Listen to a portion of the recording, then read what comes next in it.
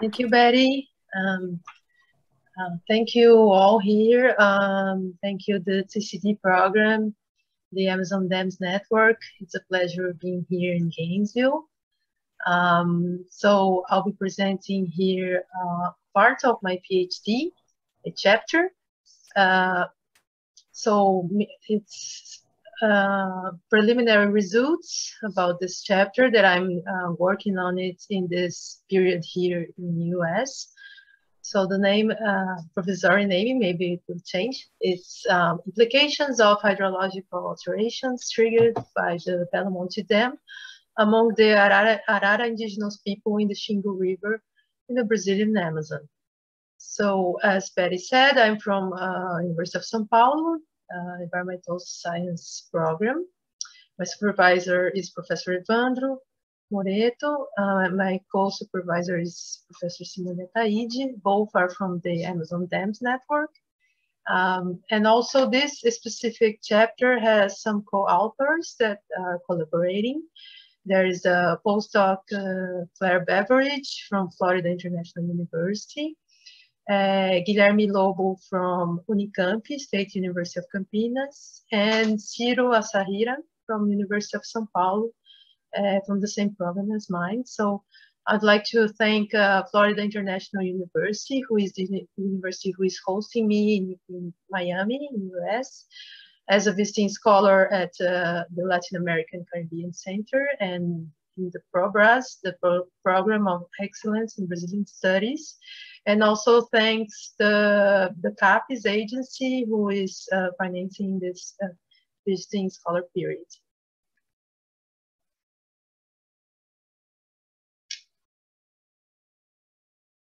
So these are some pictures of the region, the big bend of Xingu River, which is this 130 kilometers stretch of the Xingu River. And these are pictures from the surroundings of the Arara villages, which is a very specific landscape, waterscape.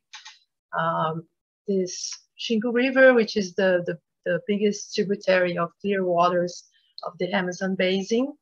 And it has a really complex mosaic of environments and waterscapes, a very rocky river in this stretch, and also has the importance of the flood pools and the igapós and the alluvial forest has a very big importance for the food of the aquatic fauna.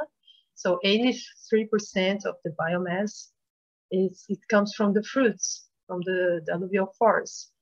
And the river as this main communication between communities.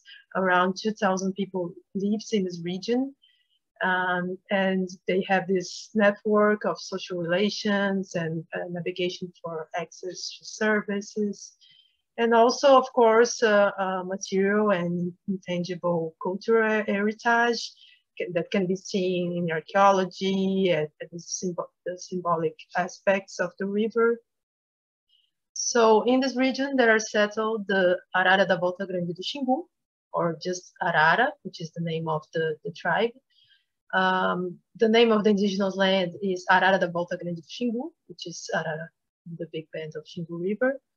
So they are in 4 villages, around 200 and something inhabitants, and they have this specific cultural history of sometimes called emergence or resistance or ethnogenesis from the anthropological perspective. Because they have this intense interethnic contact, they have this process of different economic activities that will settle in the region, and the process of the articulation of the political, social, religious, and cultural structure. And the Arara from the Arara da Volta Grande do Xingu indigenous land, they are descendants of a subgroup of Arara that was in the region of Bacajá River, which is next to the indigenous land. And they also are descendants of Juruna, which are also called Yuja tribe. So the indigenous land demarcation process is very recent, and before they were always settled in the place they are now, but they were recognized their indigenous identity much later because because a lot of processes, and the demarcation studies start only in 2004, and the demarcation process of indigenous lands in Brazil, it's headed by the FUNAI agency and has some steps. So in 2008 was the declaration, Declaração de Posse, which the first step where they have the decree of and the limitations, the limits established. But only in 2015 you have the homologation, which is the last step. And when the occupants of the indigenous land, the non-indigenous that are in the indigenous land, they are removed only in this final step. And if you look in the gray boxes, the licensing process of the Belo Monte Dam was overlapping this demarcation process. So they were not only fighting for this recognition of their indigenous identity, but also was part of the resistance and social movement against the dam, with a lot of participating of social movement, Movimento Vivo, and also occupation of construction sites. And here, for example, a photo when Schwarzenegger and James Cameron visit their villages during this process of resistance. And so the license of operation of Belo Monte Dam was in 2015 after the homologation of their indigenous.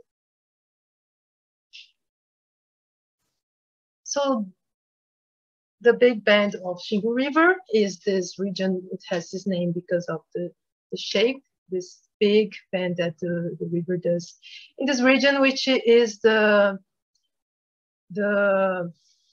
division between the plateau and the lowland Amazon. So after this Belo Monte, let me just show here. Can you see my arrow? Maybe here. So after this part here, you have the division between the typical lowland Amazon system, and before that, upstream that, you have this rocky, very a lot of meanders and waterfall and rapids, which is the main characteristics of this specific region that is called the Big Bend of Xingu River. So it's really a division between ecosystems. And so this is where the Arara indigenous land is settled, this red one. And this is how the Big Bend was before the Belo Monte Dam's construction. So the upstreams, the Xingu River starts in the Mato Grosso state and comes direction north, and in Big Bend it does this curve and then goes to the Amazon River. So here we have also another indigenous land from the Juruna people, the Terra Indígena Paquissamba, and here are the Arara. And this is Altamira City and the Trans-Amazonica Road. So after the dam being built in 2010, and then started to operate in 2015, you have this change in the flow. So this part with the pink stripes is now the watered section. So in Portuguese they call TVR, it's the trecho de vazão reduzida, which would be like reduced flow stretch. So all this part has been affected with a lot of hydrological alterations, which are the focus on this presentation, on this chapter of my PhD. So being diverted, a great part of the flow being diverted to produce energy here, where are the turbines of the Belo Monte site. And this is Pimental Dam, which regulates now the flow that goes to the Big Bend or that is diverted to the Belo Monte. This was also a channel built, so you have a very complex engineer project with some, here there's like 6 turbines, but the main powerhouse is here with 18 turbines. It's a dam that is called the Runoff River Dam. That is, it depends of the flow of Xingu River. So it has an installed capacity of 11,000 and something megawatts, but the energy provided per year is 4,571 megawatts, because the 18 turbines only run if the flow is really high. So that's why there's a difference between the energy provided and the installed capacity, which is also a discussion that is being made now about how much Belo Monte is producing energy, right? So, and I know that it's a very complex project to explain. So if anyone has any doubt, you can raise your hand, and doing it meanwhile my presentation for if anyone needs it, because I know it's not easy to explain that. Okay.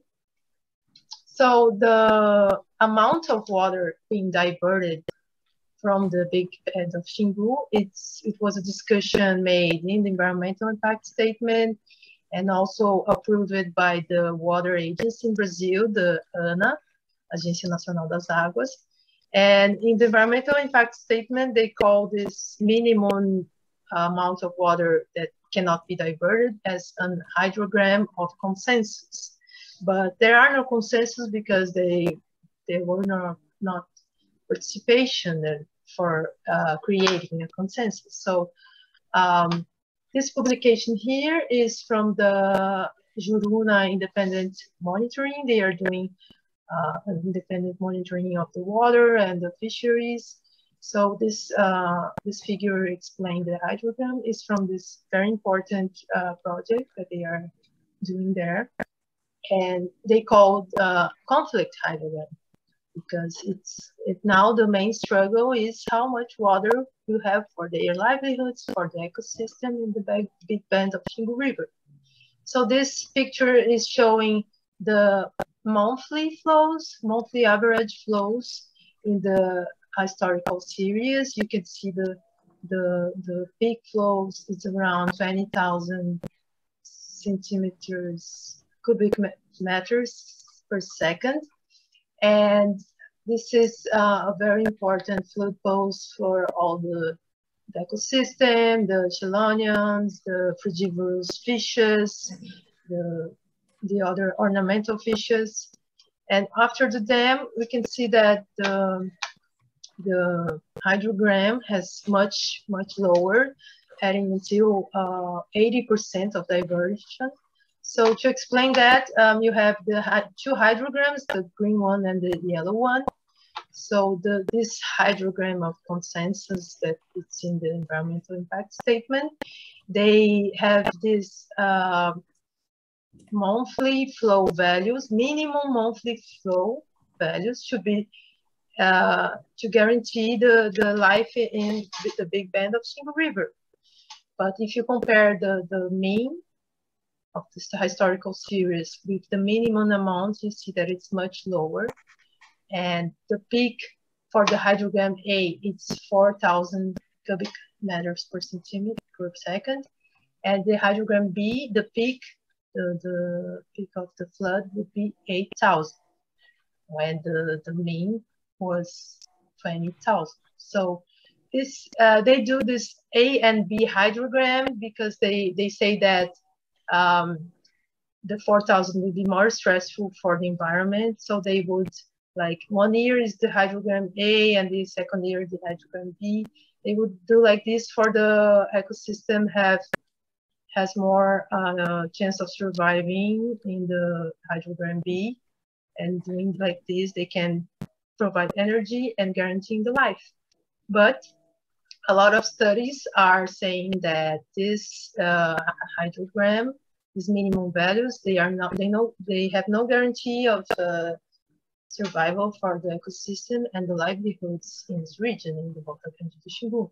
So you have reports from the environmental agency saying that during the discussion for the license, you have the FUNAI agency saying about the cultural impacts on the livelihoods of indigenous people there, and you have this other important publications. This one from the Juruna people, reports from the prosecution ministry, and also this important paper from the Federal University of Pará, who is an institution that is doing a lot of efforts of discussing this hydrogram.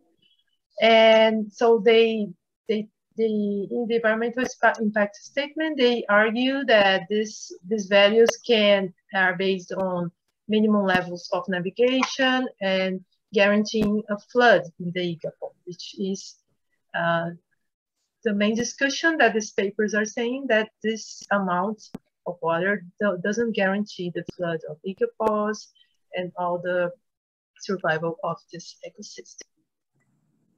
So if anyone has doubt about this, also a little difficult to explain, you can just say. So about my research questions for this chapter of my PhD, I'm working on these three main questions. So how did this change in the hydrological regime occur in this region that is being the water, the Big Bend of Xingu River, since the Belo Monte Dam operation? And the other part is about how do the Arara indigenous people of the Volta Grande do Xingu perceive these transformations and impacts in their livelihoods.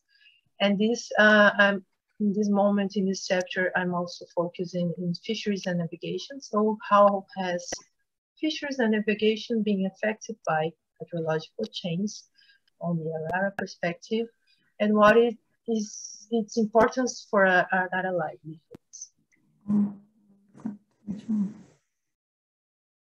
Okay, someone has something to say?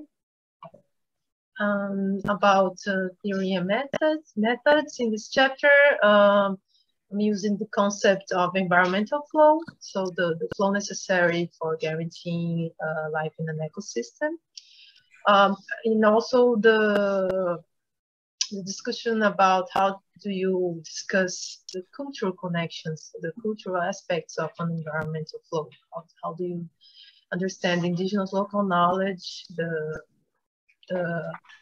ecological knowledge of local communities to build an environmental flow recommendations in a situation like that when you have hydrological alterations.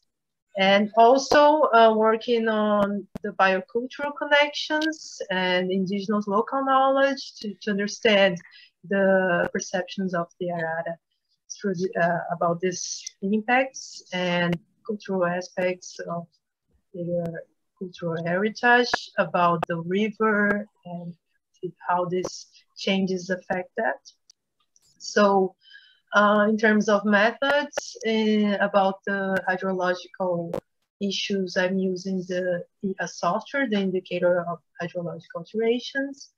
And also I'm thinking about other hydrological indicators, especially about hydro peakings that are happening there, which this is a part that is in progress now.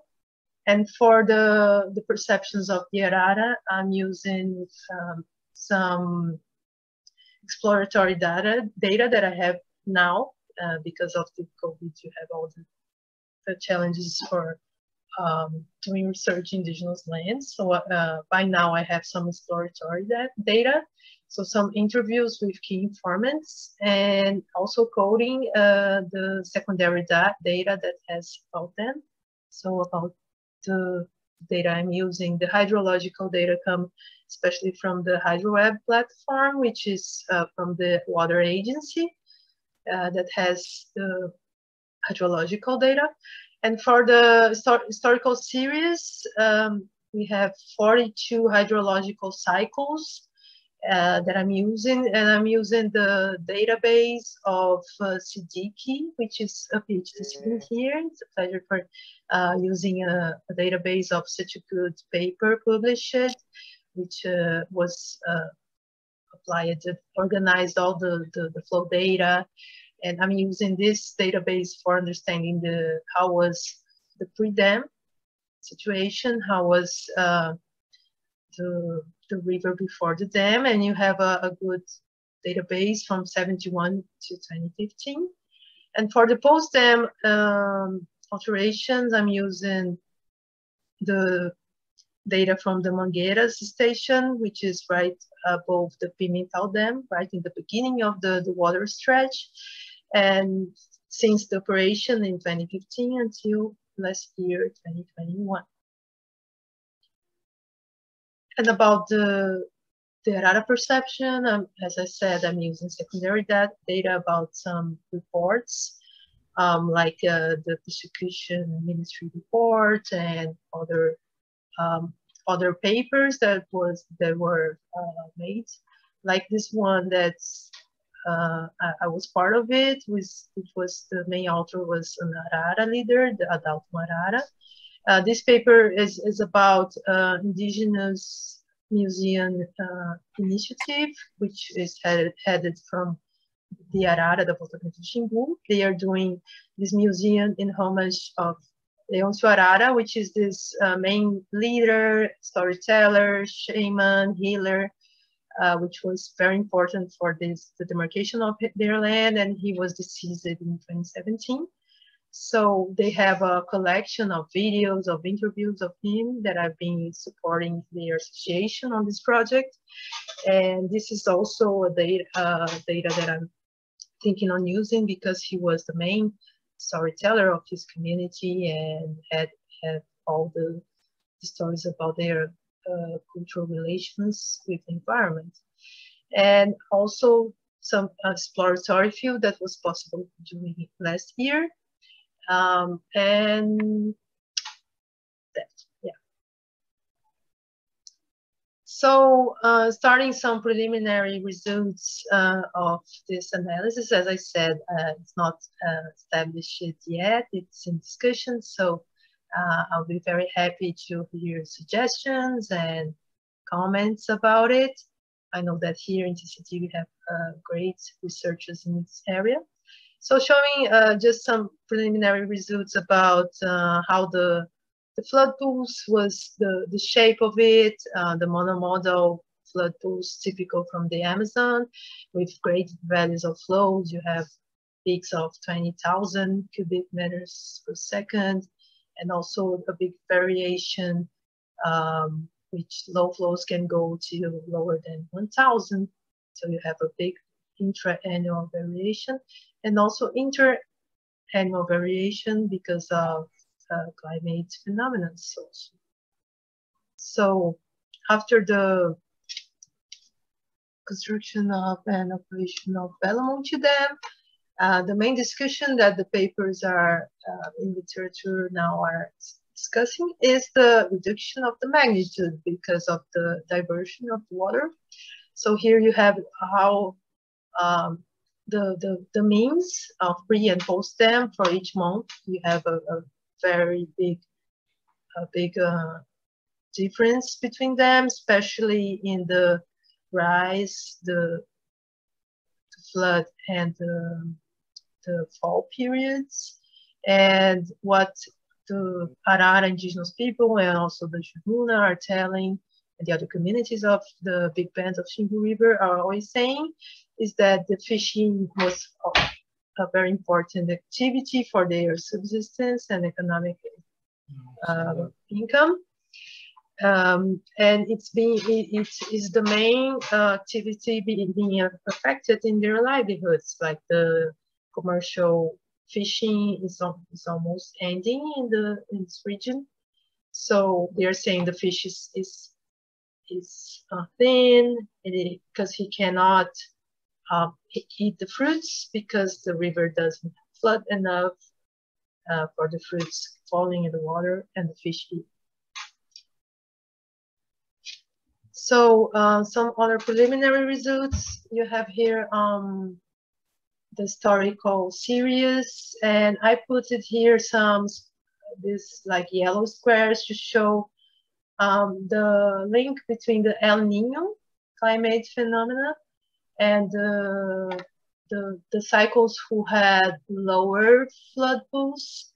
So the years where the El Nino was stronger, you had like a lower peak. And this is and in 2016, the first year of operation of the dam was also a strong El Nino year. So you can see that it's like the worst year that happened. So in that Juruna monitoring publication, they say it's the year of the end of the world. So really, this coincidence was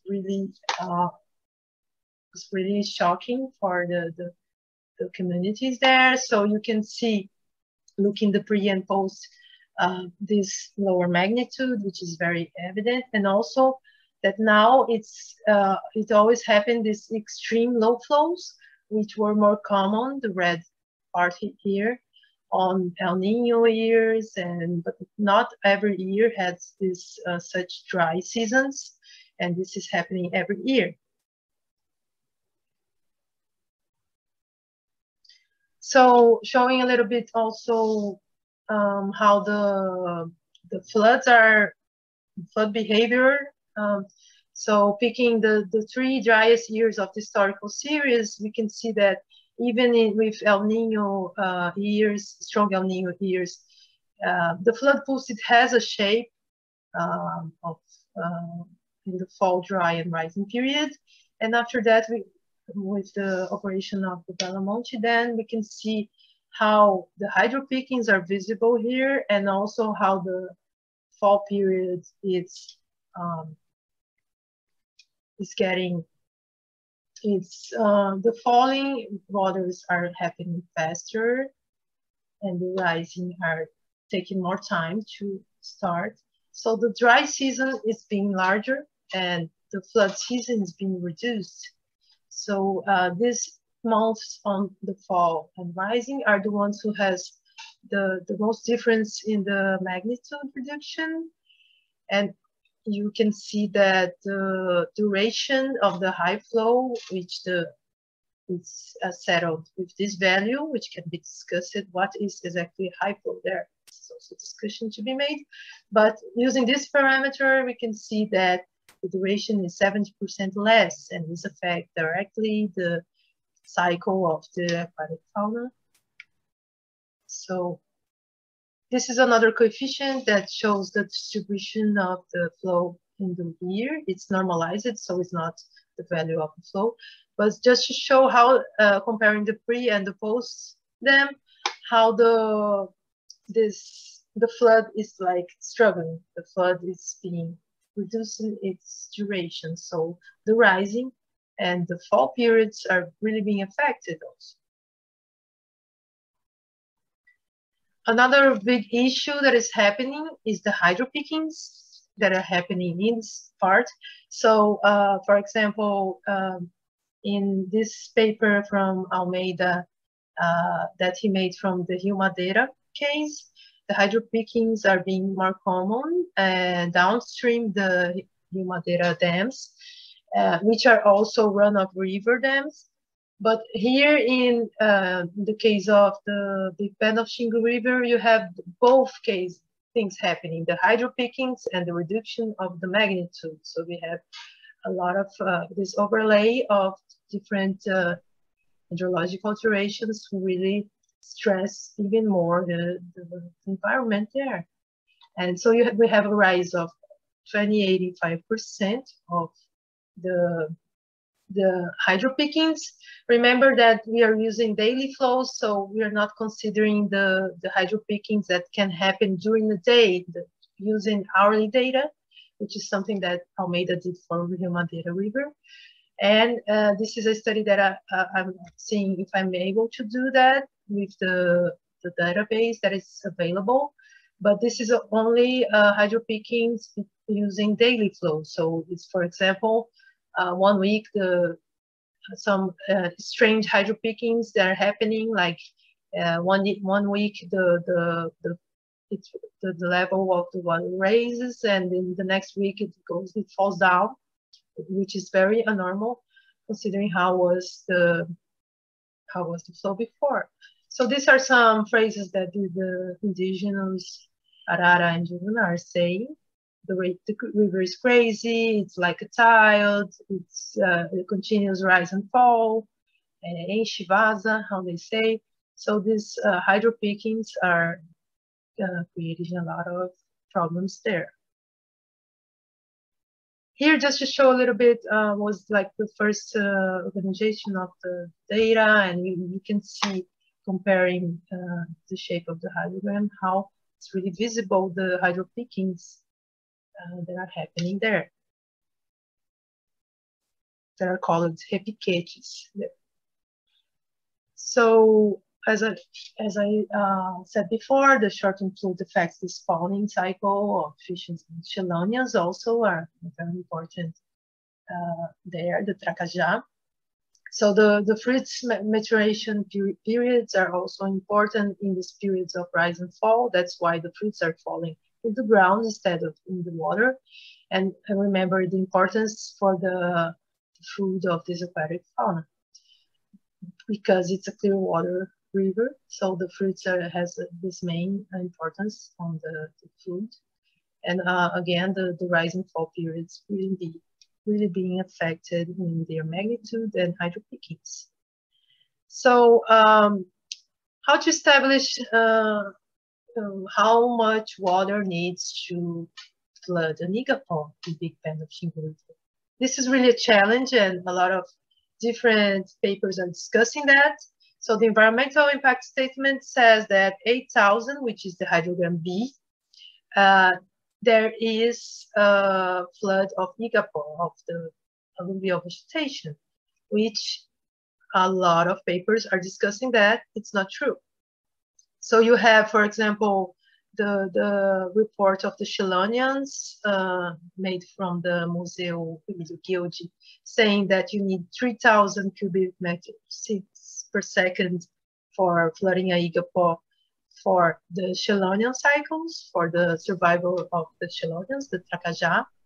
You have other reports, the same report, environmental impact statements. Sometimes they say that the minimum for flooding igapó is 15,000 cubic meters per second. And also this publication of Zuanon et al. Saying that the monitoring of Juruna says that this value of flow did not flood important igapó for them.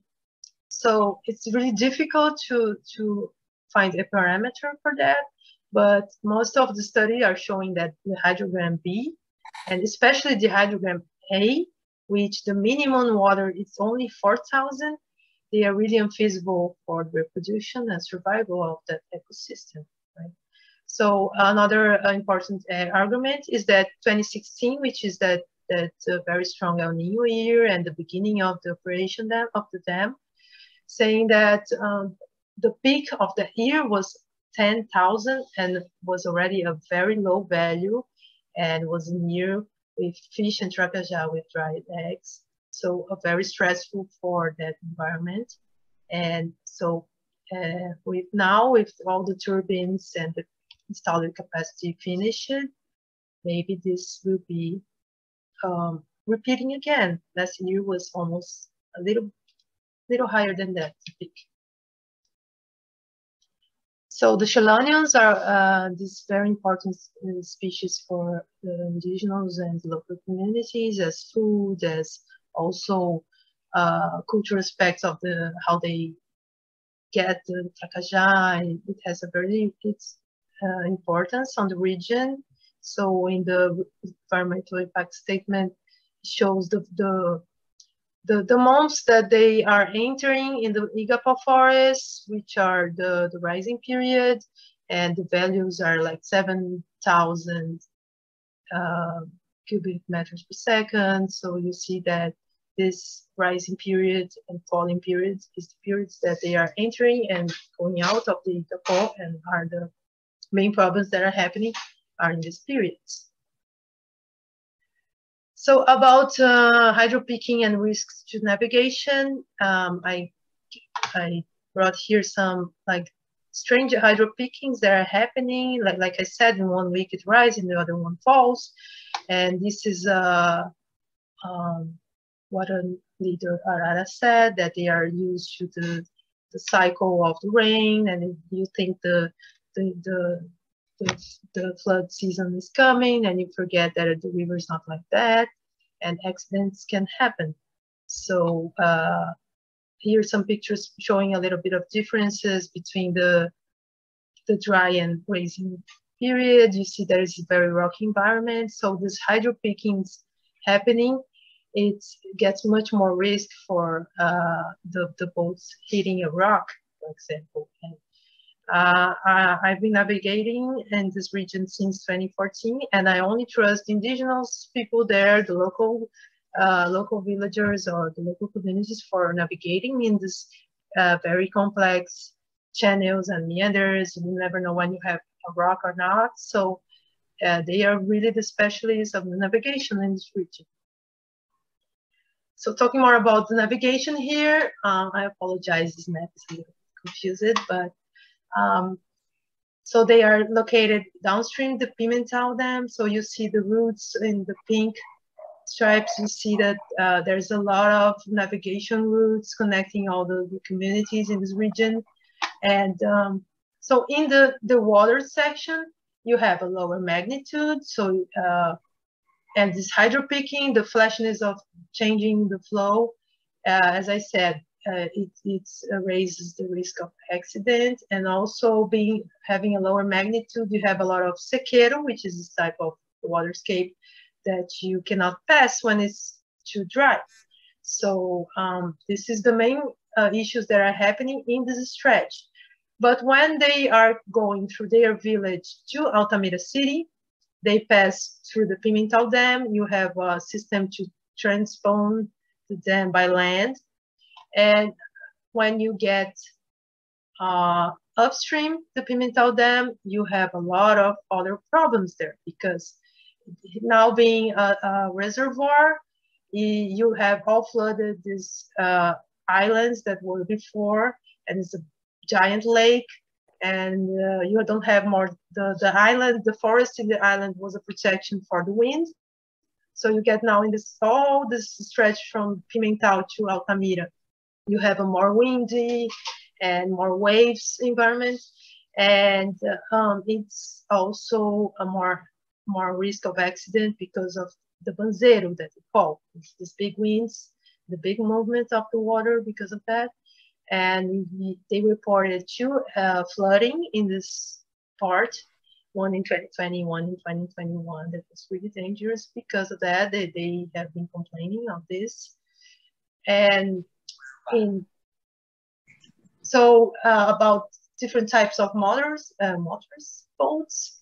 You have the rabeta, which is the more used in the stretch area, but which is better for the driest part because it's more easy to maintain. But when you go upstream Pimentel, you need a powerful motor for escaping this banzeiro, these waves.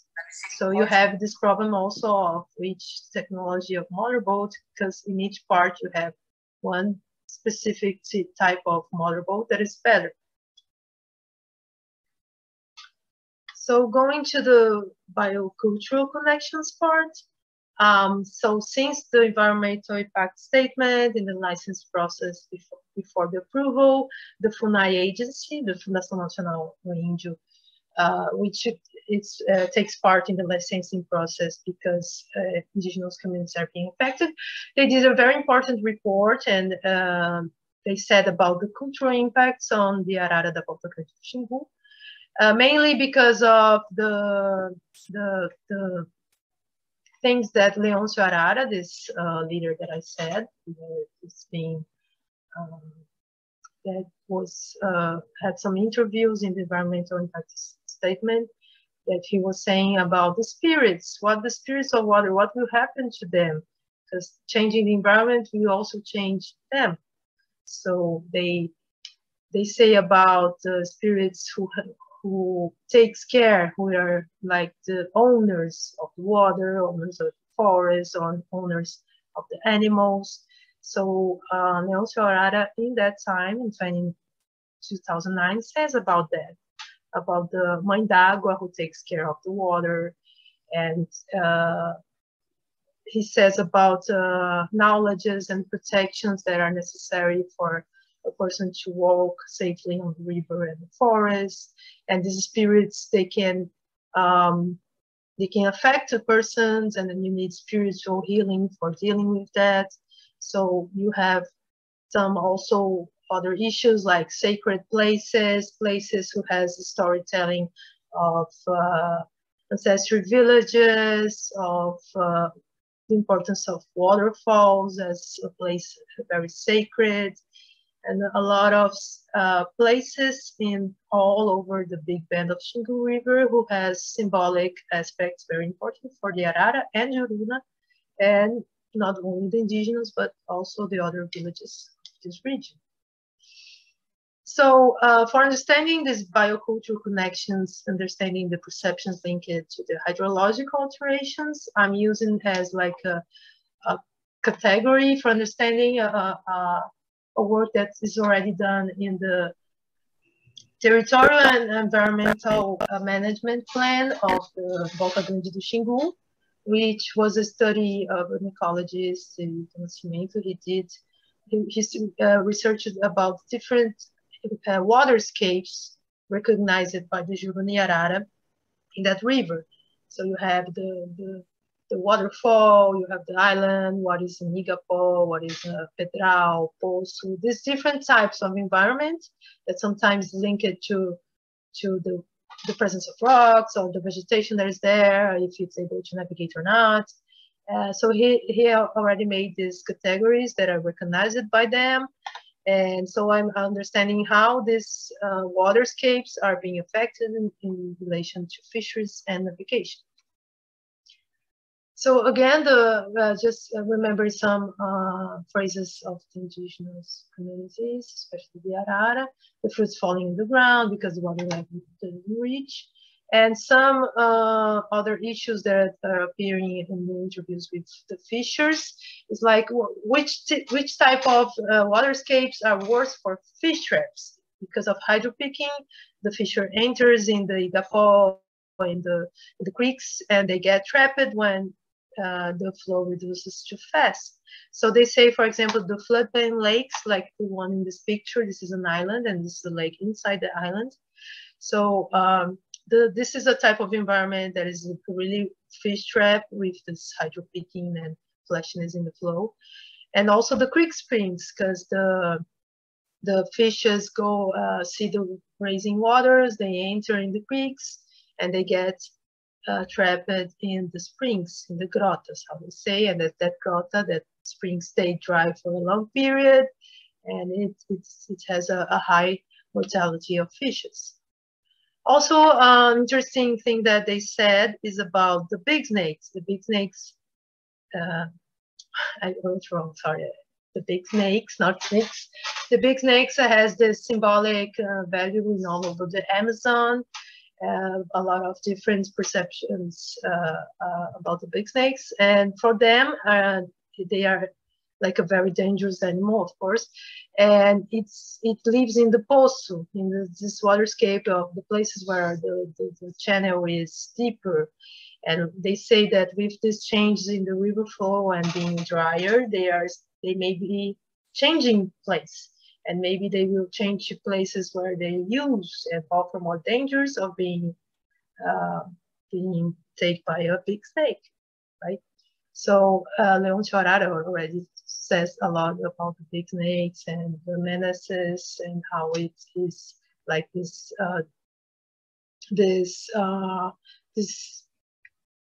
how do you say, this entities of the water that you need to take care.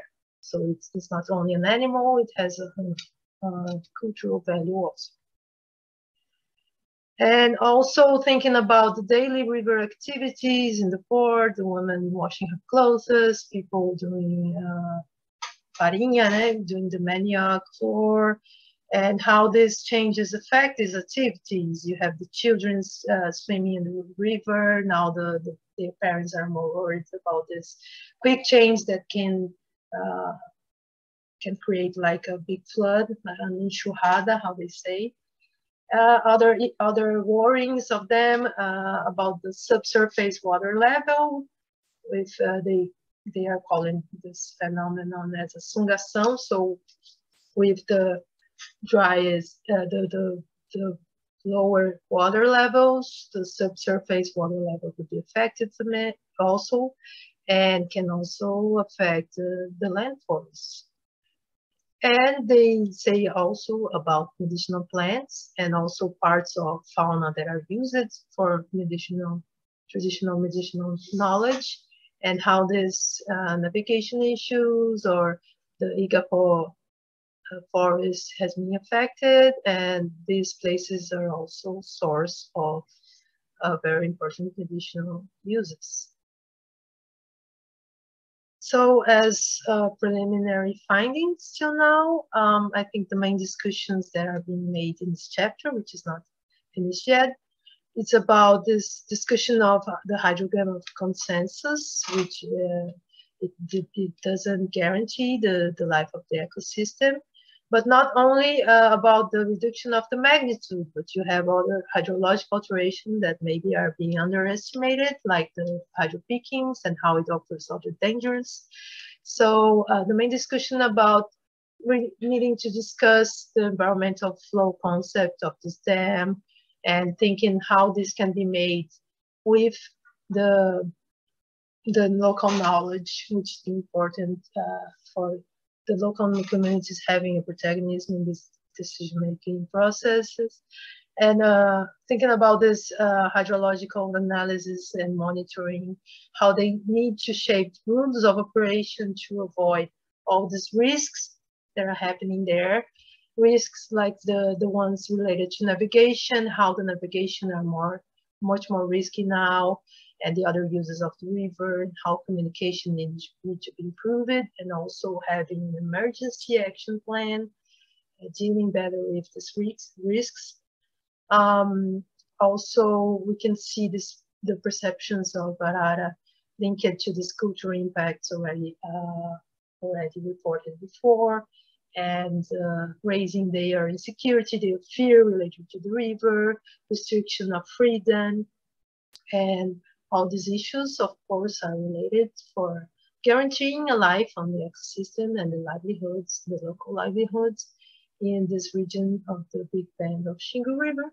And it was that. Thank you very much again, DTCD, for inviting me.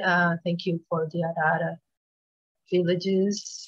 Thank you for Leoncio Arara, for all these other researchers that supported the projects that I participated, the After Hydropower Dams project from FAPESP, the CNH RCN project from the Amazon Dams Network, other projects that were executed and had some participation there, like this one from the CAPS PBA. These are the main references.